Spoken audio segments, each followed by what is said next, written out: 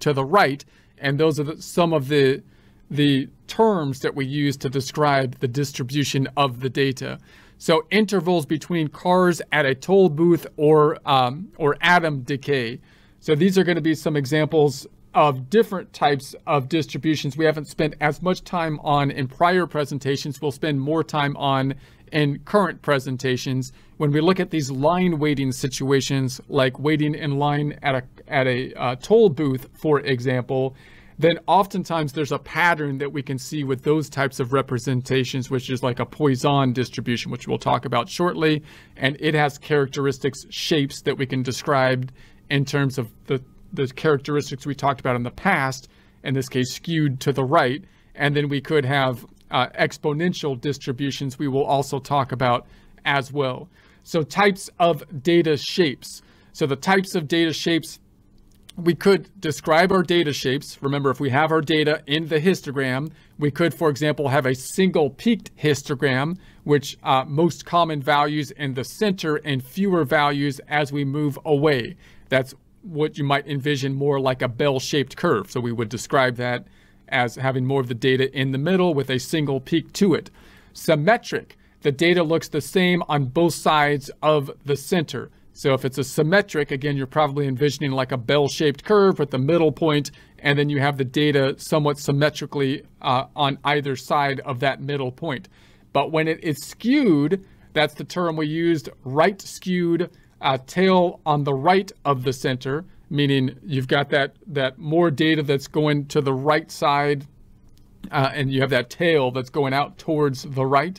And then left skewed, tail on the left of the center, the opposite. And you could have a binomal, which has two peaks of the data. So instead of having just the data in the middle and then spreading to the side, you could have those two peaks of the data. These are just some terms that we can use to represent the data. And remember, when you're looking at different data sets, you could have these, we're trying to, like if you're looking at the landscape here, and that was representing a particular data set, we could try to look at any particular data set and use those general terms to get an idea of what the data set is doing.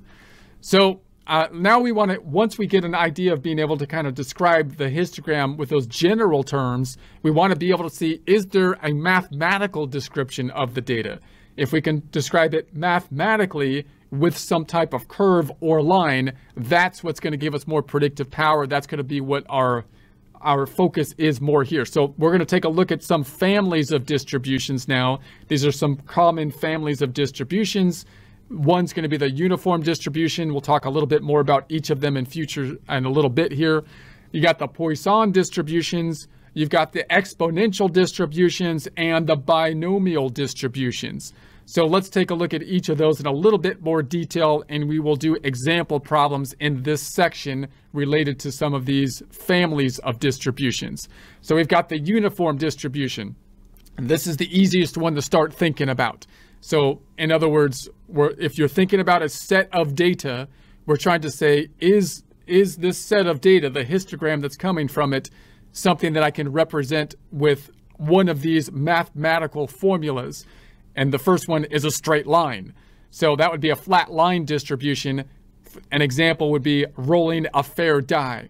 So in other words, if you roll a dice, you only have 1 through 6 that the dice could roll. And you would expect then the distribution to be an even distribution between all the numbers if it was a fair die, which would be an easy function, f of x equals c. And if I was to make a histogram of it, it would look like this, right? If I rolled the dice, I think this is representing rolling the dice like, I don't know, 1,000 times or something like that. Pulling out the trusty calculator.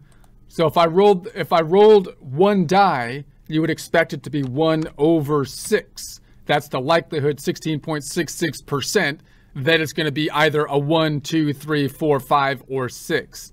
If I rolled the die 1,000 times, then what would you expect to happen? That times 1,000, you would expect to have about 167 of each number rolled. That would be what you would expect. Now notice that this is just an approximation, a model of what might happen in the actual world, and you can clearly see that because it's impossible for me to roll 166.6 twos because I can't roll 0.6 of a 2, right? That's impossible. So the model is not an exact representation of what could actually happen in the world, but you can see how it gives predictive power of what we would basically kind of expect to happen. And you can use that same kind of concept we've thought about in the past, which was we're using kind of like a sample. So again, the idea would be, you know, if you have the entire population, if you were looking at everything, we weren't in the cave, but we were looking at everything and we could see the actual vision of everything,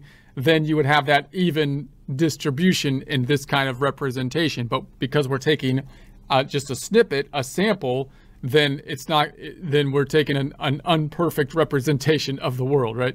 But in any case, we would have just this line. It would just be a line.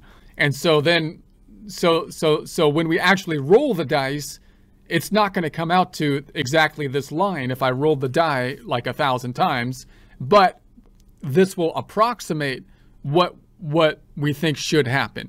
And therefore, I can use just the graph of a line to predict what's going to happen. And if I rolled it less than 1,000 times, it would have a family of uniform distribution curves or lines, which would be 1/6. And if